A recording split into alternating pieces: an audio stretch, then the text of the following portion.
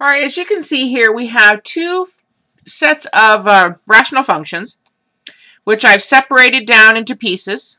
I'm decomposing it in order to use it to integrate this big guy easily. However, the algebra that happens after this point is quite tedious, and I wanted to show an example of it. Now, in my class, if you were taking my class, I had asked them to finish this one off by multiplying both sides by the common denominator and then collecting all the like terms on this side. And after that, we do some really neat algebra with it. However, I'm not going to do that one for my class. I'll show them how to do this by doing this example down here. So this isn't about how to come up with this particular ratio of ax plus b over x squared plus 1, etc. This is what to do after you have the partial fraction decomposition set up. So here we go. What you have to do, and we did this in class, is multiply both sides by the common denominator, which of course is x squared plus 1 times x minus 5. Minus 5.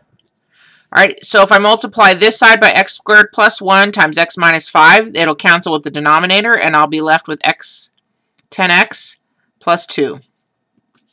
On this side, I'll have ax plus b times x minus 5, and let's use our parentheses properly so it works out, plus c times x squared plus 1. Okay.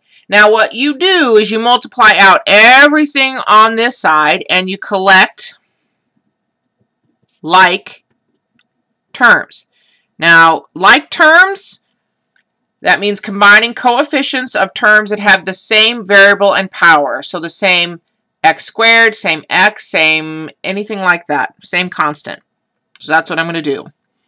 So if here I have 10x plus 2 is equal to, now I have to FOIL this out. Ax times x is ax squared.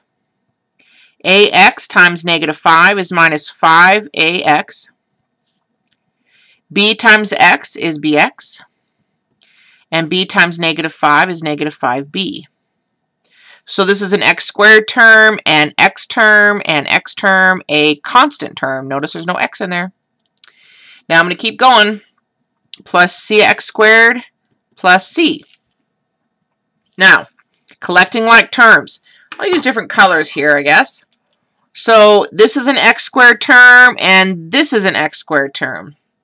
So all my x squared terms are going to go right here. So it looks like it's going to be a plus c right here. Now, the next one, let's do the x term. So this is an x term. And this is an x term, and I don't see any other x terms over here. So I'm going to say plus minus 5a plus b times x. Notice I can't do anything with those coefficients. Normally, if I knew that a was 2 and c was 3, I'd write 5x squared, but I don't know that. So I have to leave it like this. And then lastly, the constant terms. There's a constant term, and there's a constant term. So that's going to be plus minus 5b plus c. Now, I'm kind of paranoid about negative signs, just like you are, so that's why I use my parentheses and I put things like that.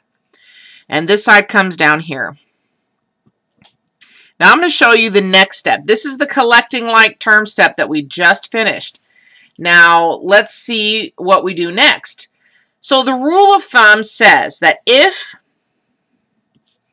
ax squared plus bx plus c equals dx squared plus ex plus f, what can you say is true?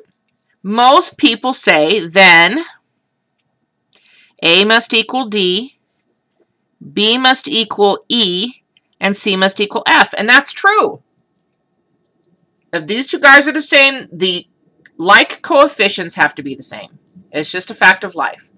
So what I'm going to do up here, I'm going to say, okay, whatever the coefficient on the left and the right of the x squared term, they have to be equal. The coefficient for all the x terms on the left and the right, they have to be equal. Same thing with the constants.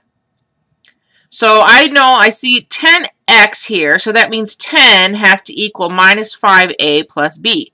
X term, x term. So 10 has to equal minus 5a plus b. Then I have a constant term 2. That has to equal my constant term over here. So that's 2 equals minus 5b plus c. But I don't have anything over here on the left for a plus c.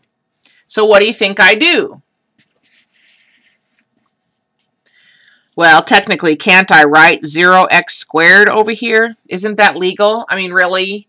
We just don't write it because it's 0, but that's totally true. So that means that 0 is equal to a plus c. Now what I have here is a system of equations, 3 equations, 3 variables. And you go ahead and solve it. It's actually not that difficult to solve, this particular one. So the quickie here is, from here, this implies, now notice I'm using an arrow because that's the word implies, that a equals minus c.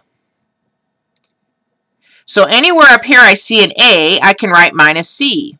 Okay, so that means that 10 equals minus 5 times minus c plus b. And then that also means that 2 equals minus 5b plus c. And now this is a real straightforward system that you should be able to solve with substitution or elimination. And then once you find b and c, so let's say solve with substitution or elimination of variables, then sub in,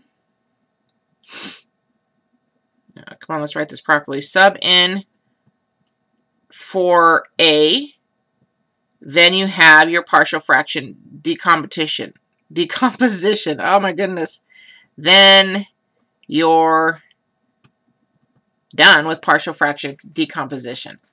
But again, try to take this example, okay, and apply it to the problem that we gave you above.